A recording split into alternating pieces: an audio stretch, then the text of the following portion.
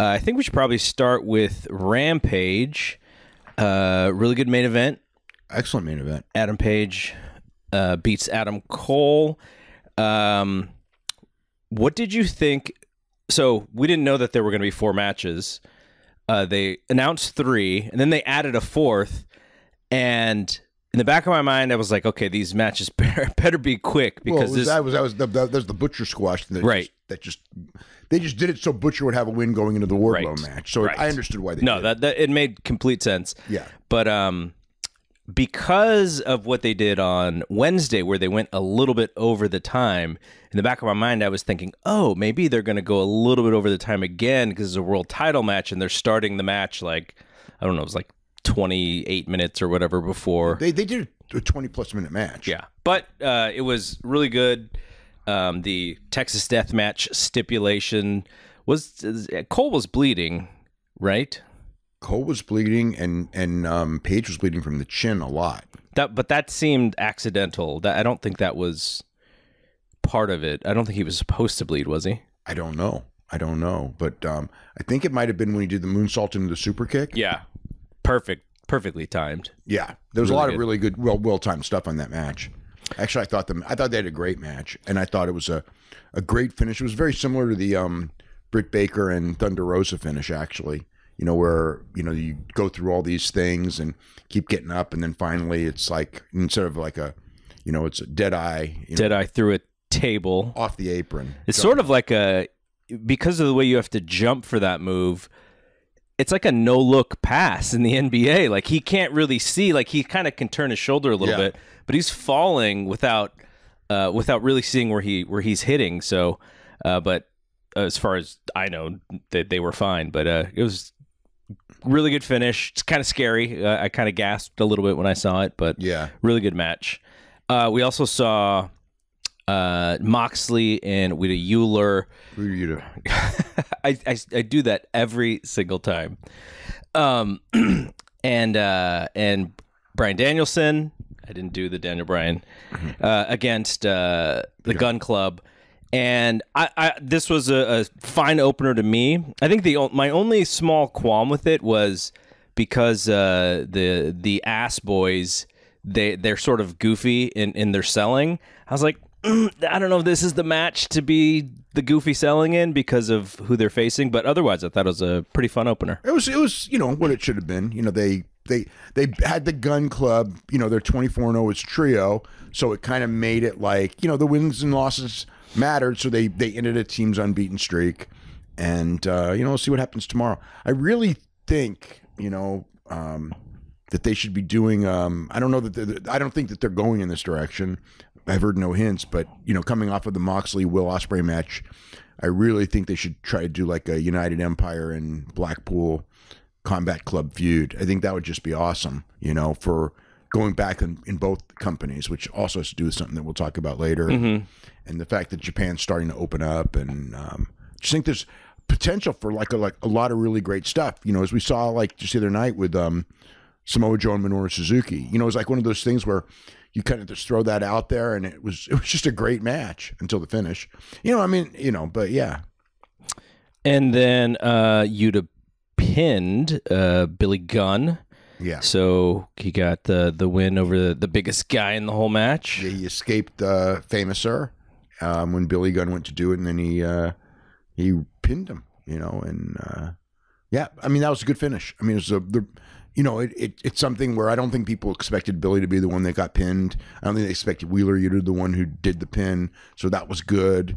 It kind of establishes Wheeler Yuta after those losses that he's had. They have really done a number for Wheeler Yuta. I got to give them credit on that, because I don't think a lot of promoters would have gone in that direction so strong with Wheeler Yuta. So, yeah. Do you know, and I don't know if you've talked to Tony about this, but he's got a lot of young guys.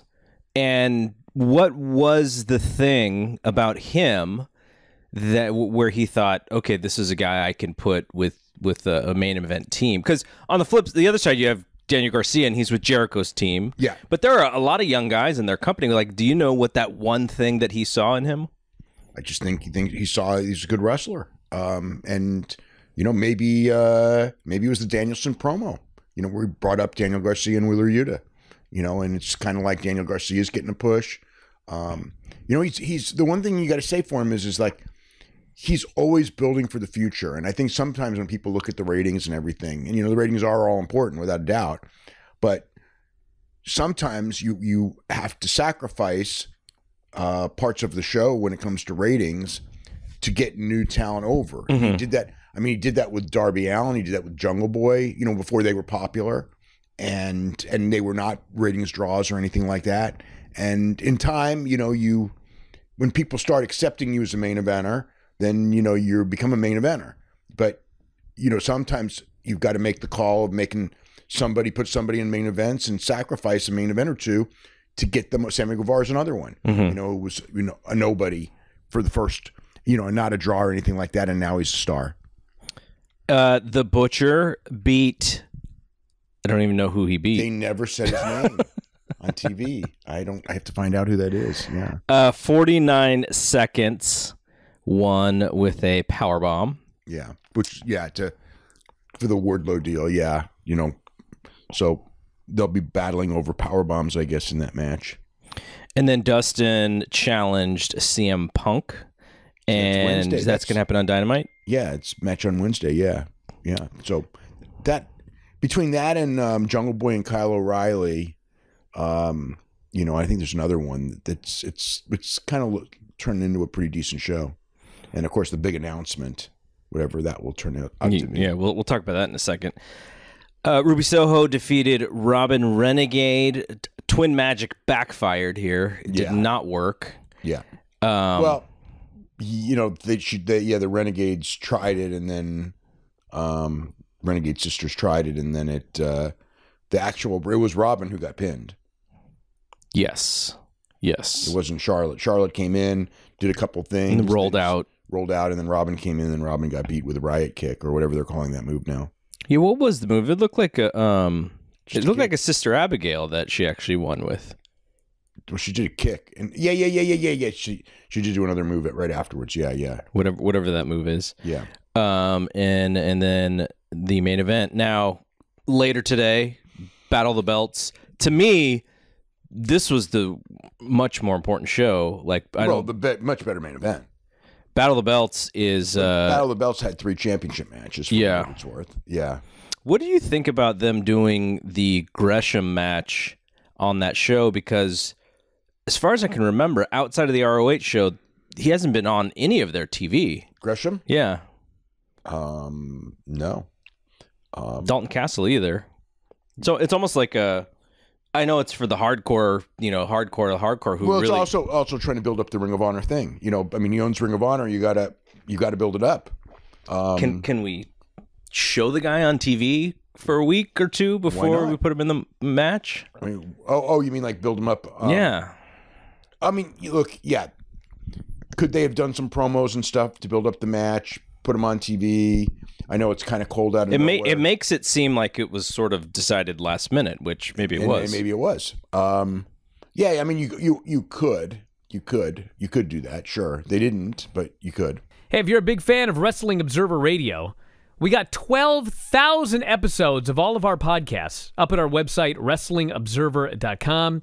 If you sign up today, you get access to every single one of them. The 12 to 18 new shows that we do every single week. You can podcast them, listen to them on the road, at work, working out, in the shower, wherever you listen to your podcasts. And also full access to the Wrestling Observer newsletter and archives. So if you love what you hear, head to WrestlingObserver.com. 12,000 audio shows at your fingertips.